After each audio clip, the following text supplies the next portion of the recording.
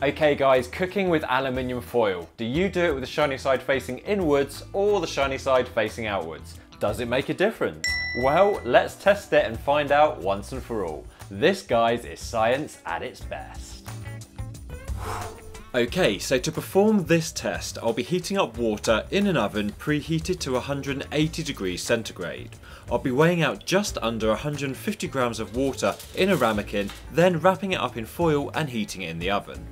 I'll be doing this twice using the same times, temperatures and quantities, and the only difference will be that one of the ramekins will be wrapped in foil with the shiny side out and one will be wrapped with the shiny side in. Then we'll measure the temperature of the water to see if it makes any difference.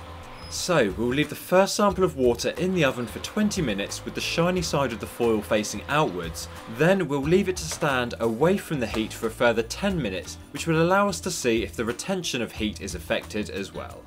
So after that 10 minutes we'll pull away the foil, then place the thermometer in the ramekin of water.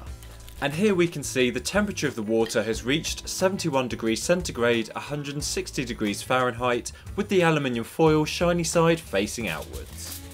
Okay, and now for test number 2. With the baking tray cooled and the same amount of water, we'll wrap it in aluminium foil with the only difference being the shiny side is facing inwards.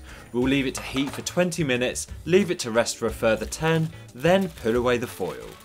And we can see the water has reached exactly the same temperature of 71 degrees centigrade, 160 degrees Fahrenheit. Which just goes to show if you've ever been stuck on which side of the foil should be facing outwards, we can now prove it really doesn't matter.